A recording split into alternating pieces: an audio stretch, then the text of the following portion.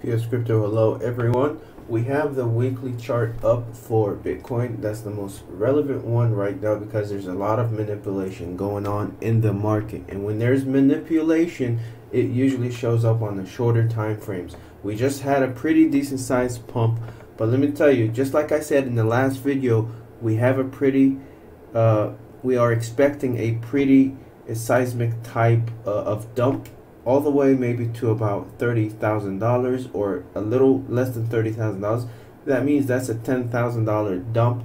That's pretty significant, and the reason for that is we are looking at these inverted hammer or whatever you want to call them. Some people call them shooting star candles, some people call them doji candles, whatever it is.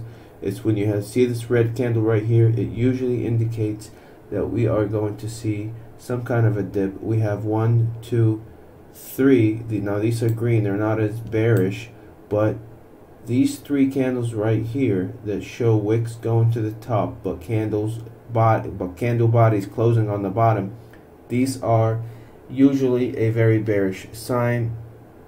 If you want to look at the daily, we have it right here, and what we're forming right now is basically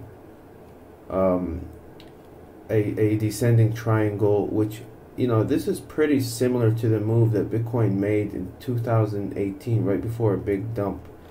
And I'll show you here. I'd hate to go all the way back there, there's probably better examples, but that was a pretty infamous, it was pretty similar to this right here before we had this.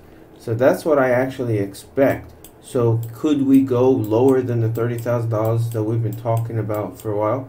I personally don't think so, but certainly yes, we can. I don't think we'll go below this support level right here. I've been saying this for a long time, and obviously that could wick below $30,000, but I could be wrong, you know. But anyways, I don't think we're going up. You can actually see sort of a rising wedge here too, with lower volume. So that's also another indication that we are probably going to go down. Can we go up? Yes, of course. But, you know, I give you my estimations and my guesses and guesstimations, and you take it for what it is. So far, I've been pretty accurate, over 90% accurate. In fact, I don't think there's a single YouTuber out there in the entire YouTube space that has been more accurate than me. But I don't have flashy videos and funny faces on the thumbnail, and it's not as popular as others. Anyways, take it for what it is. We have a dump coming. Let's go.